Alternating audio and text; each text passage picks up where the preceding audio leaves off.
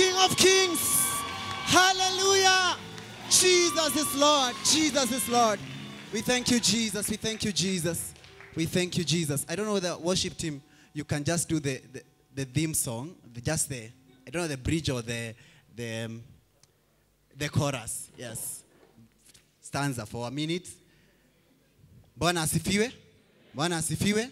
As they do that, my name is Geoffrey Njuguna and I'm born again. I'm a member of this church, a member of the Ablaze youth team, and a man of integrity, proudly so. Thank you, my fellow brothers in the men of integrity. I thank God for this opportunity. And before I go far, I just want to, I see they're still consulting. I want to thank God for this opportunity just to be here to be used as a vessel, just as a mouthpiece of God. I'm not the one speaking, but the Spirit of the Lord is at work speaking and ministering to each and every soul. Bwana asifiwe. I thank the Father of the house, the angel of the Lord over this church, our Bishop. I thank God for the vision in this church. I came to this church while I was broken and I was down and almost out, but I thank God for the vision in this church. I can stand here and minister the gospel. Bwana asifiwe. And mom in absentia, I really appreciate our parents and thank the youth ministry. It's been a wonderful week in the Harvest Conference 2018. Hallelujah. Bwana asifiwe. It's been wonderful. Reverend Francis, Pastor Mwashi, Joy, and the rest of the team, Asi and everyone, wonderful, wonderful, wonderful team. We thank God for everything. The theme has been here as it is in heaven. Bwana asifiwe. From of course, our Deliverance Church theme, Kingdom Manifestation. And I just want to welcome you, Mwashi. Just.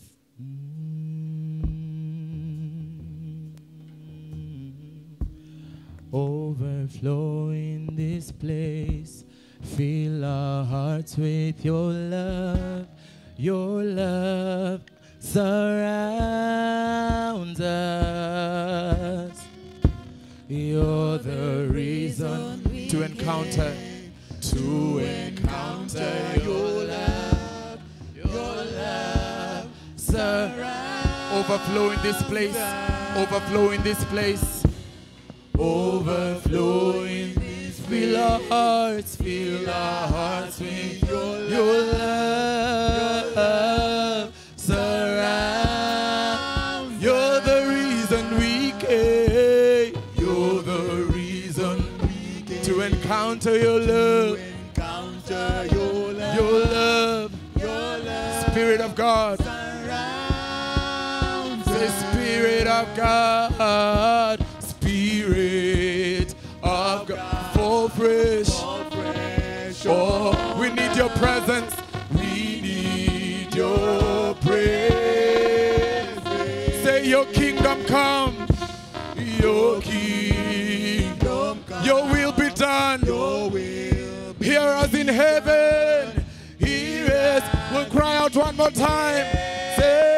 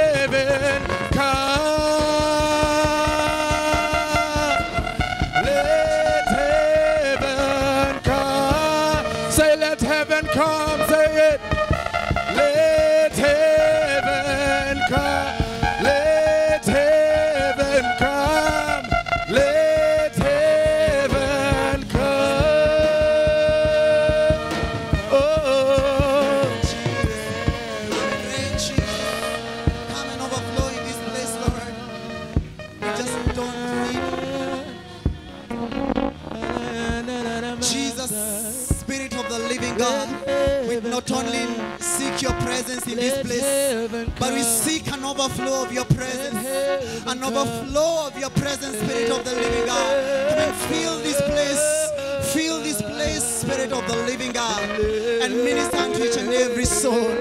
Minister unto us, Lord. Minister unto us, Jesus. Spirit of the living God, let your kingdom come here as it is in heaven. Praise Jesus. Appreciate Jesus as you appreciate the worship team. Wonderful, wonderful, wonderful people. We thank God for each one of them. As you have your seats, thank you, thank you. Praise Jesus. Praise Jesus. I said I'm Jeff.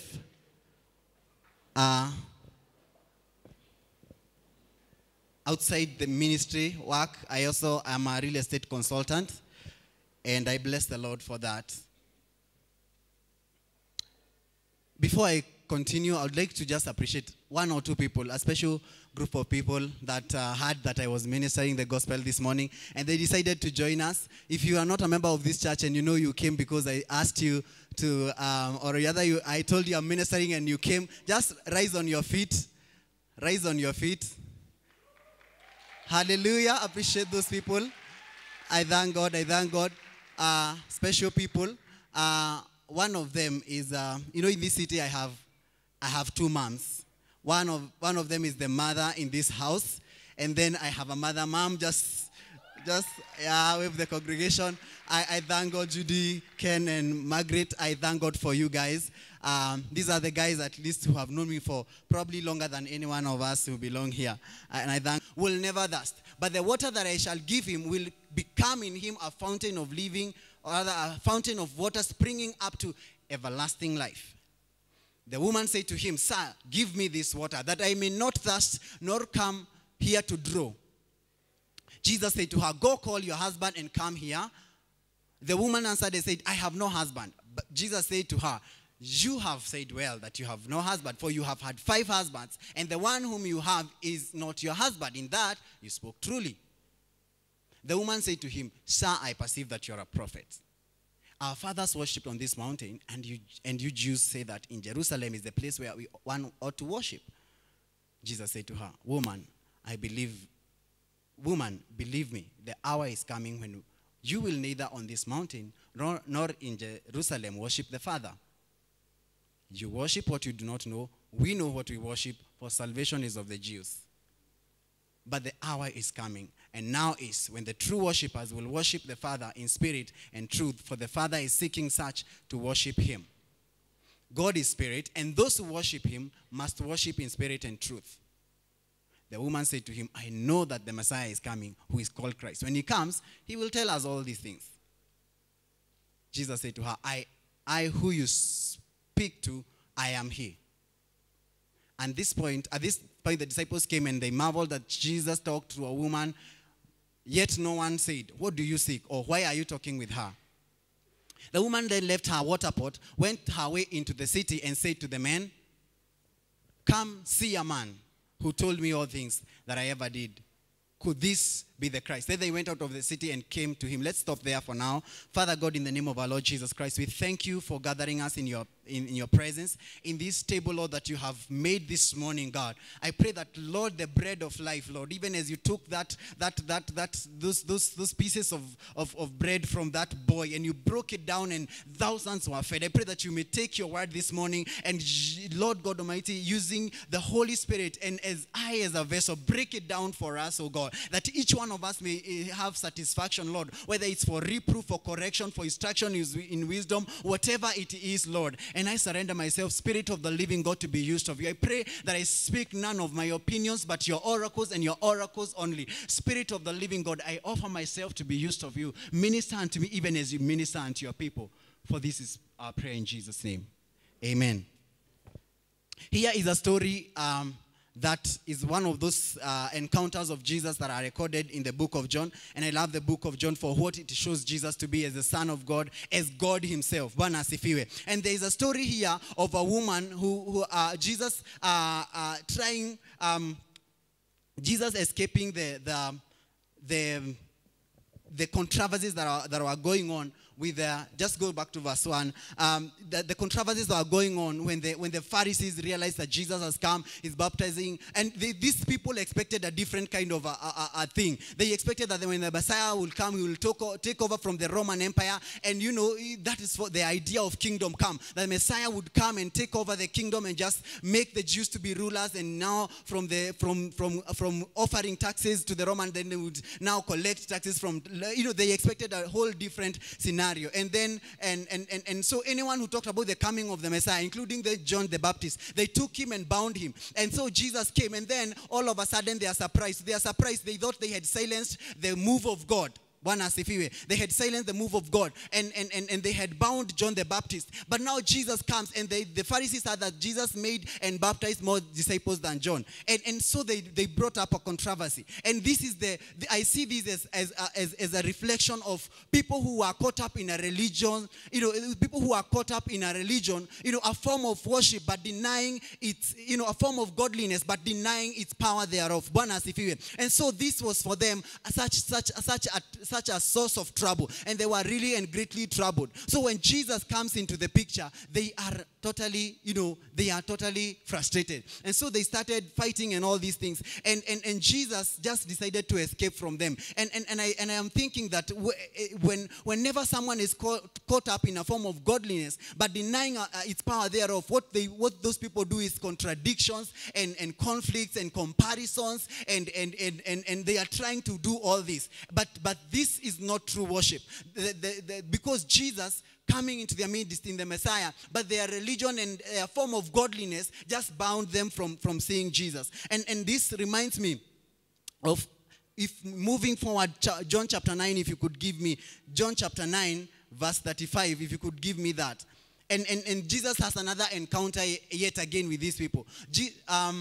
Jesus had just healed a blind man, and he made mud and smeared in the eyes and told the guy, go and wash, and the guy was well. But it was on a Sabbath. That was the problem. Their religion would not allow them to do that. Someone would rather die than them break the law of Sabbath. So they get this guy, and they just start questioning him and frustrating him. So when Jesus heard that they had cast him out, and when he had found him, he said to him, do you believe in the Son of God? Continue. He answered and said, who is the Lord, that I may believe in him? Sorry. 35 to 41. Yes. And Jesus said to him, you have both seen, and it's he who is talking to you, with you. Continue. Then he said, Jesus, I believe. And he worshipped him. Continue. And Jesus said, for a judgment I have come into this world, that those who do not see may see, and those who see may be made blind. Let's stop from there. And this is Jesus having an encounter with the people again who are entangled in religion, who are entangled in a form of godliness, but denying its power thereof. But Jesus is rebuking them and telling them, I came that those who see may become blind, and those who are blind may see. Jesus is trying to tell them, I'm bringing a new, I'm bringing, and I remember Dan Gishana, when he was preaching in the conference, he said that kingdom of God is about a new shift. It's about a new thing. And this is what Jesus is saying. And I want us to turn to Matthew chapter 9, verse 9 to 13, quickly. Matthew chapter 9, verse 9 to 13. But go and learn what this means. And I desire mercy and not sacrifice. For I did not come to call the righteous but sinners to repentance. Let's proceed. As Jesus passed from there, he saw a man named Matthew at the tax office and said to him, follow me. That's not the scripture I was looking for. But this is a story. This is a story that Jesus, where the disciples of John and the Pharisees, they came and told Jesus, your disciples are not fasting, but we, the disciples of John and the Pharisees, are always in a fast. And this, sorry, it's amazing how Jesus replies, and I wish I would get that. Go to verse 15 of that John 9. I hope it is the one. Verse 15. Now, so there was this controversy. That's the verse I'm looking for. There was this controversy. Why do we, the disciples of John and the Pharisees, also fast, but your disciples don't? Just give me the Message version. The Message version, verse 15. And this is the classic and the most, I think, awesome thing that Jesus replied to them. And he said, Jesus told them, when you are celebrating a wedding, you do not skimp on the cake and wine. Praise the living God. You do not skimp on the cake and wine. You feast. Bwana asifiwe. Later, you may need to pull in your belt, but not now. Bwana asifiwe. No one throws cold water on a friendly bonfire. Bwana asifiwe. This is kingdom come. Bwana asifiwe. And that is, if you want a topic for this sharing, you can just say, this is kingdom come. Bwana asifiwe. Jesus says that, you are entangled on fasting and all these things. It's just like the story of Martha and Mary. Jesus has come to visit them, and Martha is busy with all those things, and Jesus says Mary has chosen the right thing. Bwana asifiwe. And that's how probably some of us are. We are entangled in so many things, yet Jesus is here. He says, instead of focusing our eyes on him, we are entangled in so many things. We are entangled in the worries of this world, and we have forgotten to celebrate because it is a feast. Bwana asifiwe. When Jesus came, he did not come to bring rules and regulations to bind us. He came to bring life and life abundantly. Bwana asifiwe. And instead of us enjoying life and life abundantly, we are busy in the worries and the fears of this world and all these things. And Jesus is saying, and if you continue in the next verse, it says, you do not, I think in other versions, that you do not put old wine in new wineskins. Bwana asifiwe. Problem is that some of us are stuck up in the old wine. We are not willing to let Jesus bring out a new wine out of us. Bwana asifiwe. Because the kingdom come is about a new wine. Bwana asifiwe. It's about a fresh start. It's about a fresh beginning. It's about the move of God in your life. It's about allowing God to move in your life. It's about seeing in the eyes of Jesus. Bwana asifiwe. And in the story we are talking about the blind man, Jesus told them, now that, these people said, I came to, when Jesus said that I came that those who see may become blind, those who are blind may see. The Pharisees asking, we are not blind, we can see. And Jesus said, now that you say that you can see, you are blind. What is Jesus telling these people? That if you choose to see life outside of me, that if you choose to see life from a different angle and elevation apart from me, you are blind. Bwana asifiwe. Someone said that if you succeed with, if you fail without God, you fail miserably. But if you succeed without God, you fail most miserably. Bwana asifiwe. Because without God, if you seek to see life out in this world outside the lens of Christ, if Christ is not your vision, Bwana asifiwe, then you're not seeing. Now look at the Apostle Paul during his conversion. When this voice came and, he saw a great light, and Jesus said to Paul, Saul, why are you persecuting me? And all these things. Paul, after that, went blind. Bwana asifiwe. And I think it's amazing. Because Paul encountering Jesus, you would think when God is using you, the last thing he wants to make you is blind. Because you need to go places and you remember all the journeys that Paul made. But you see, when Paul encountered Jesus, when he saw Jesus, after that encounter before now being moved and all this, he became blind. Bwana asifiwe. And this is the whole issue. Jesus had to shut Paul down. Bwana asifiwe. From his previous life, the way he used to see life. And now Jesus shut down. The moment that Paul became blind, that is when he began to see. Bwana asifiwe. The moment Paul became blind in his physical eyes, that is when the eyes of the spirit were opened, and he became from a persecutor and a murderer of brethren to the greatest apostle that we know of. Bwana asifiwe. And that is the same to some of us. For you to experience kingdom come, you have to come to a point where your physical person, your eyes of the person, that the seed of Adam and Eve, that has to be shut down, and you begin to see life in new lenses. Bwana asifiwe. That is exactly what should happen. That when you meet, if there was sun out here, and I like the way a friend of mine illustrates it. If you go out here and the sun is shining and you look at the sun for a long time, what will happen after that? By the time you look back, you can't see nothing. Okay, you can't see anything.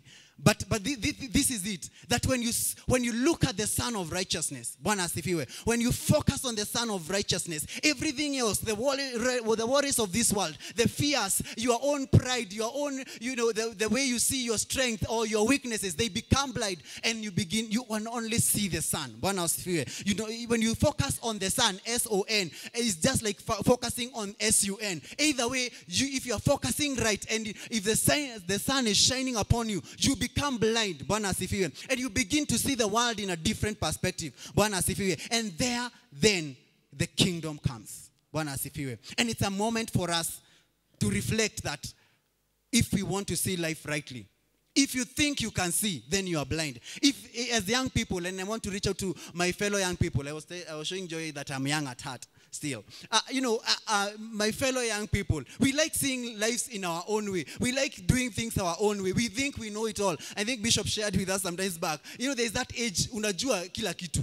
You know everything. Huwezi ambiwa kitu. And I've realized, and those people I told to stand there are my friends, they know, but when I was coming from college, from campus, I knew a lot. I would argue my case to death. I see Newton saying, you still argue.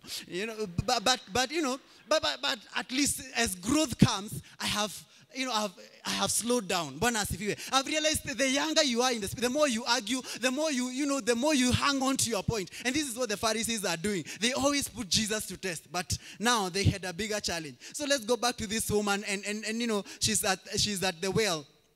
And Jesus is conversing with her. And Jesus, weary does of, it's good to know that Jesus, could also get weary. And he sat down on a rock, and this woman came, and Jesus started a conversation. Give me a drink. And it's amazing that, he who is the creator of all, the heavens and the earth, the waters, he's the fountain of living waters, would ask this woman for a drink. It's amazing the extent that God has gone to reach out to your level. How could Jesus, who could just make water out of anything, and he causes the vapors to rise from the ground, they form the clouds and the water comes down, and then he is here begging for water. The owner of everything, the creator of the universe, is here begging for water. Give me a drink. Bible says that he was made poor that we may become rich. He's the creator of everything, but this is kingdom come. He has come to our level. No other God, no other religion where God comes so close. In other religions, you have to do this, you have to pray 5 times in a day. And there are, and there are denominations. You have to observe some, ash on your face. You have to do this. It's a do religion. But you know what? Christianity is not just a religion. It's a relationship. And it's not a do religion. It's a done thing. Jesus said, it's finished. So quit doing. It's done. Quit. This is kingdom come. Jesus has already come. He has brought his light. And he's saying, it is done. It's finished. And he has gone the extra mile just to reach out to us. This is kingdom come. And so he says, give me a drink. And this woman is just taken back. This woman could tell this guy is a Jew from the way he looks, the way he dresses, the way he's talking. And then he says, go back to several verses until you get that one. That how is it that you, being a Jew, would ask me for water? For Jews have no dealings with the Samaritan. I read that and I was like, this woman, there's something she's not getting. That she's standing next to the real deal. She's saying that for Jews and Samaritans, we have no dealings. But this is the real deal. This is the real deal. The woman is just next to the real deal. And, I pray that by the time we are done, you would see the real deal. And she says that we have no dealings, but the real deal is right in front of her. Let's continue. And so the scriptures say, the next verse, that now the disciples had gone away, and they came back. They found Jesus talking to a Samaritan woman, and this was so shocking for them because the last thing you wanted to do as a Jew and as a man is talk to a woman who is a Samaritan. I have to give this example, but you will forgive me. A typical Jewish man would pray, thank you, God, for I was not born a woman, a Samaritan, or a dog. That is the prayer of a typical Jewish man to date. So for this Jewish man called Jesus to be caught speaking to a woman and a Jew. Now you have everything else put together. And then they are shocked. But you know what? This is kingdom come. And Bishop, when he's preaching on this scripture, he said, can God really use me? Bwana asifiwe. And I want to tell you this morning, this is kingdom come. That is why Jesus could reach out to such a woman. And I don't know even who you are and what you've been through, what you have done, what you are yet to do. You know, I don't know. You probably feel like you're too far from the gospel. You probably came to church because it's a ritual. You probably came to church because you're so broken. You came looking for hope. You feel so lost. You have messed up a lot. You have done, you have aborted like 7 times. I don't care what you have done. But I don't think you are worse in this situation than this woman. Bible says that when in the conversation has continued, Jesus said you have had how many husbands? 5. You know, when you're not very sure, you ask the congregations that. If you fail, you fail together. You know, 5 husbands. You've had 5 husbands. And look at her. And now, apart from being a Samaritan, a woman, she's also practicing the very most old known profession. And this is her. And she encounters Jesus. And then she begins to say, and when Jesus says this, she realizes, that this is big. This is happening.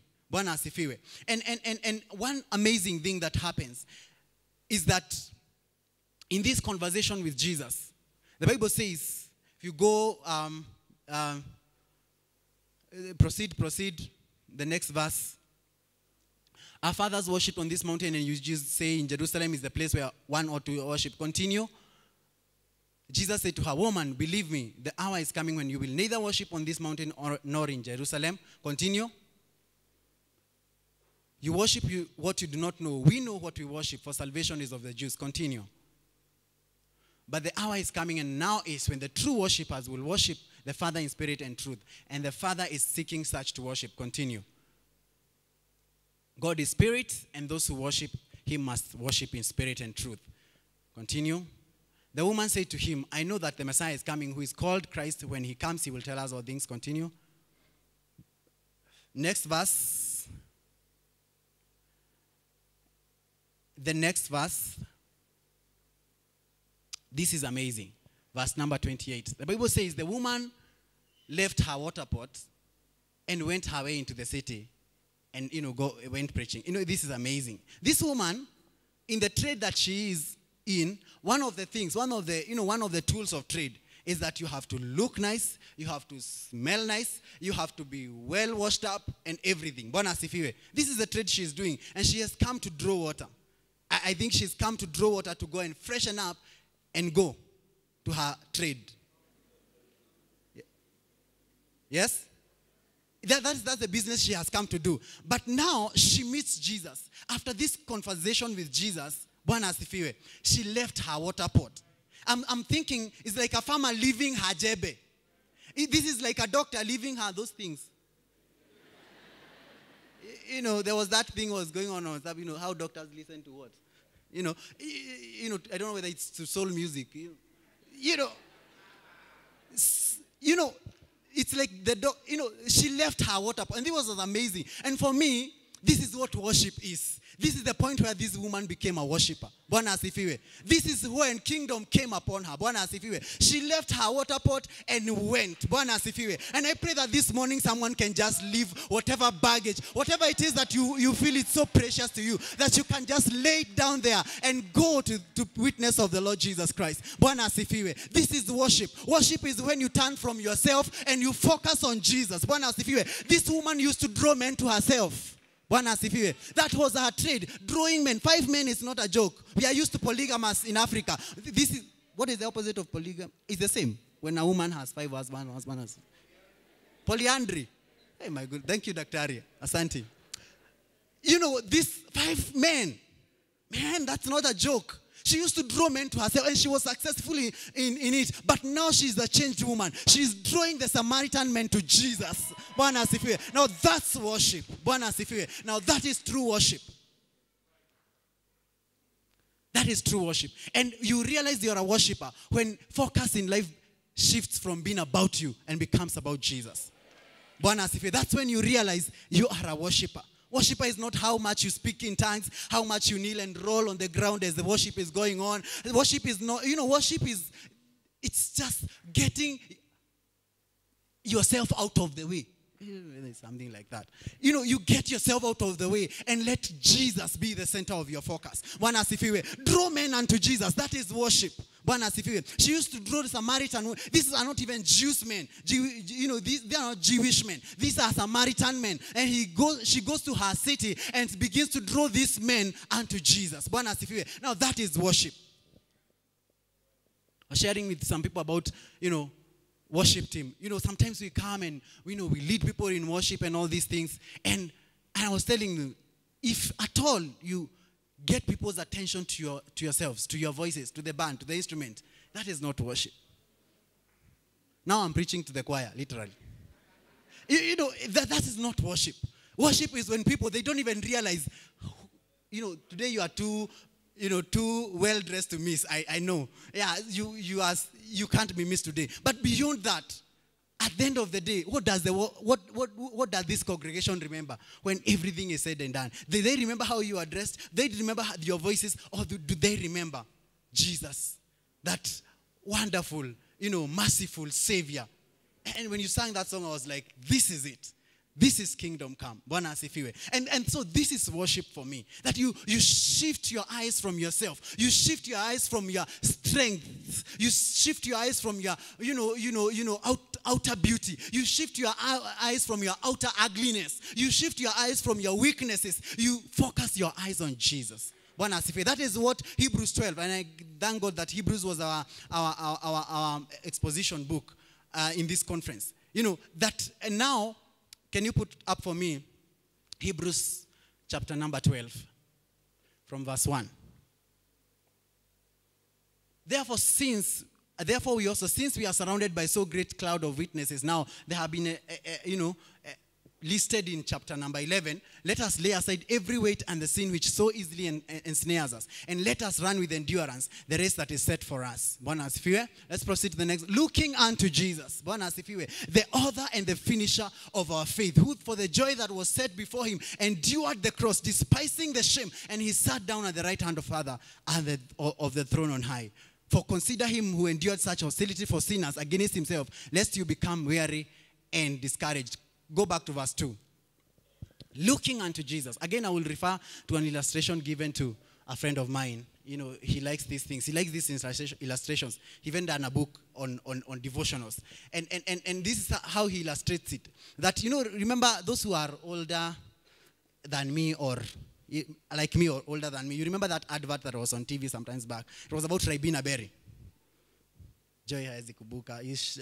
It used to be there, those, the Ribena berries, and they are, they were saying in that berry, every berry has to be pushed to the limit to explode so that it can produce that, that juice and stuff like that. And so, you guys remember the advert? Yeah, so, and though this is the one that they focus on, and it's trying to burst with goodness, it can't, it tries. If I concentrate, I can explode. Not going to happen. Then, it happens. This is the whole deal. If you want to burst out with goodness, you have to concentrate. And who are you concentrating on? Your fears, your worries, your strengths, your weaknesses. You are doing what? You are looking unto Jesus. And like that Ribena berry, you will burst with fruitfulness. Bwana asifiwe. No pun intended. This is the whole deal. That if you want to burst out with goodness, if you want your ministry life to reach its optimum, focus on Jesus. Bwana asifiwe. This is what this woman did. She left aside her water pot. She left her trade. She left everything that she would. Was the most valuable thing in her life. Bwana asifiwe. This is kingdom come. The entire scripture, it's, the entire Bible from Genesis to Revelation, it's about Jesus. It's about the gospel of Christ. Someone has said that the Old Testament is a preparation of the gospel. Bwana asifiwe. When it comes to the New Testament, the Gospels is the demonstration of the gospel or the manifestation. Bwana asifiwe. The epistles are the explanation. Bwana asifiwe. The revelation is the consummation of the gospel. Bwana asifiwe. So the entire Bible from Jesus was interacting with this, still on this book of John, with the Pharisees, and told them, you go through scriptures thinking that you will find the truth, but you do not know the same scriptures talk about me. And remember that time the scriptures they have is the Old Testament they had. Bwana asifiwe. And so I was looking at scriptures, just skipping through, and I'm like, this is kingdom come. These people, these people had Jesus, right? These people had kingdom come in their own eyes, but they could not see. The God of this age has blinded them, that they may not see the truth and come to it and be saved. One day Jesus has been invited by Jairus to go and, raise up the daughter. And so Jesus sets on the way to go. And interestingly, Jesus is on the way to heal Jairus' daughter. And then there's this woman who had a flow of blood for 12 good years. 12 good years. Losing blood. She had tried everything else. The Bible says that she had gone to all the physicians. Now, this woman was not a poor woman.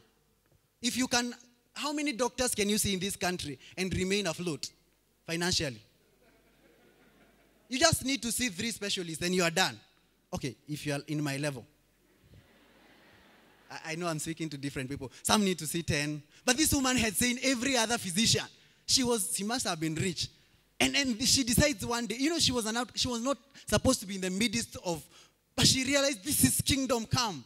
And she's just, in between people, and she just reached out and she said, this is what amazed me about this woman. We see a lot of things about this woman, but what amazes this woman is if I just touch the cloak, the hem of his garments. This is amazing. This woman had a revelation. More than faith and everything. We talk about this woman as faith. But this woman, what she had is a revelation. And thank God when Bishop was preaching this particular text, he said, you just need to catch a revelation. This woman had a revelation that I don't need a Jesus hug. The way you are sent a WhatsApp message with a Jesus hug. Who needs that? You just need, Jesus is too huge. It's too big. You just need to touch the edge. Yani, you know why heaven will be eternal? You know why eternity will be eternal? If there's something like that. You know why heaven will last forever? It's because, in the book of Revelation, I think it's chapter number what? I think the book of Revelation, as we conclude, chapter number 4, from verse 6 to 11, the Bible talks about living creatures. Living creatures. And if you can just go there. And these are 4 of them. The Bible says that there was a sea of glass like crystal, and go to the next verse. Okay, sorry, back to the previous verse. The Bible says, and in the midst of the throne and around the throne were 4 living creatures, full of eyes in front and back. Go forward. The Bible says the first living creature was like a lion, and second living creature like a calf, a third like living creature had a face like a man, and the fourth like a flying eagle. Next. The Bible says the 4 living creatures each had 6 wings and were full of eyes around and within, and they do not rest day and night. But so when we are talking of kingdom coming, we are saying this is the life we need to be living. This is the kingdom of God. This is heaven. Now we are saying, on earth as it is in, this is heaven. They don't rest day and night saying, holy, holy, holy Lord, God Almighty, who was and is to come. You think this have been enslaved? You think there's a duty roster? Like even if there's a duty, it doesn't go day and night. A duty has a resting. This is not a duty. You know why these things never cease? You know why they never stop worshiping? Because the Bible says they have eyes all over. And people have given so many reasons, the eyes in and without and in. But this is what I saw when I first read this scripture. That they have eyes all over. Unless you use a mirror, you can never see your face. But you can see your hand. You can see other parts of. But so what happens when you have eyes all over? You just can't see yourself. You just behold what is in front of you. These creatures, they just behold the glory of God. And that's why they never cease to worship. Because he's so glorious, you never stop a moment. This is kingdom come. This is what we ought to have here on earth. So the scripture says that when, why they never stop worship? Because by the time they try to look, they see a facet of God they worship. They try to nini again, they see another facet of God. Holy, holy, holy Lord God Almighty, who was and who is to come. And the Bible says that if you go to the next verse, that when they do this, whenever the living creatures give glory and honor and thanks to him who sits on the throne, who lives forever and ever. Next verse. the 24 elders fall down before him who sits on the throne. I feel like they induce their worship in heaven because they have so many, just everything they see is the glory of God. And because it's, heaven will last forever because of this. Every moment you wake up, I don't know whether you'll be sleeping, there will be no sleeping. Every moment you behold, you see a new a new facet of God, and you worship. Then by the time you think you're tired, you see another one, and you fall down and worship. By the time you see another one, it will take eternity to see the entire glory of God. That is why our God is eternal. I meet atheists and critics, and they say, so Jesus is the Son of God. So God has a mother, has a wife. So he's the Son of God, blah, blah, blah, all this nonsense. We were ministering with Pastor Kibera on the other foolishness. The Bible says that a fool has said not in his mind. If you begin to think about God, it's mind-boggling. In fact, if you engage your mind, you will realize that, you will see the sense in God. Atheism is not about the mind. And Dr. will tell you this. It's not the mind. He has gone to those levels. But atheism is about the heart. Because if you engage your mind, you will see that God is real. So this person is saying, Jesus, and I tell them, come on, look. Your problem with God is that you can't understand him. But come on, if your God is understandable, then why worship him? He's not big enough. If you can understand your God, then he's not big enough. He's not worthy to be called God. I cannot worship someone I understand. Doctors can figure out your human anatomy. One of my spiritual sons does science, anatomy and something. Doctors can figure that out. So you're not worthy of worship.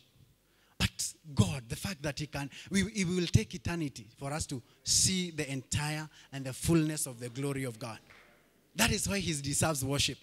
And not just in the morning, but in the noontime too, and the evening, and in between. That is our God. He deserves worship. He deserves worship. Now that is kingdom come. I want to conclude.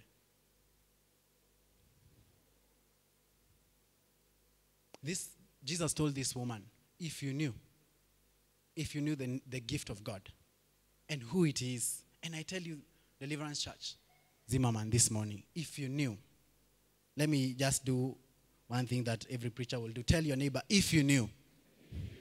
I think it would be not a complete sermon if you don't pull that one. Just pull that one. If you knew. I like the way Matthew Henry comments about Jesus. If you knew the gift of God and who it is. This is what Matthew Henry says in his commentary. Jesus Christ is the gift of God. The richest token of God's love. The richest treasure of all good for us. A gift, not a debt. Let me take that again.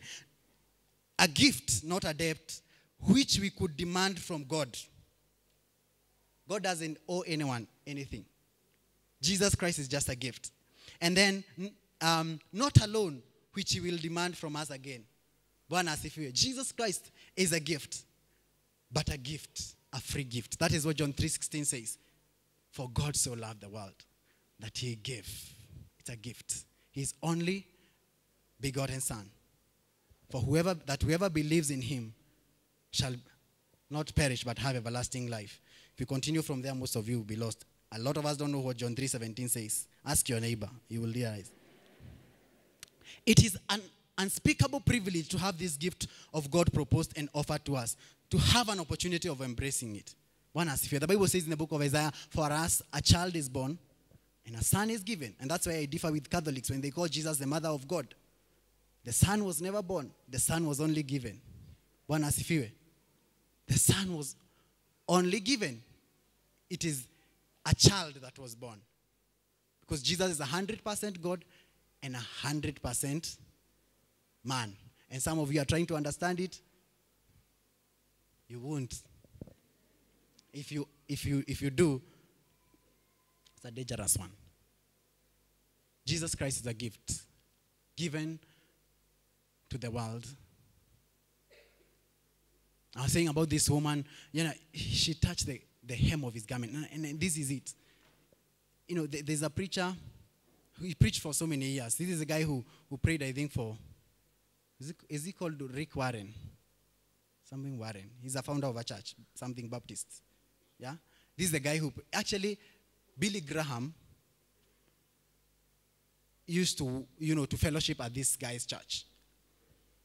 This is what the guy said. I have been, his mode of preaching is exposition, what Reverend Francis was doing in the conference, exposition.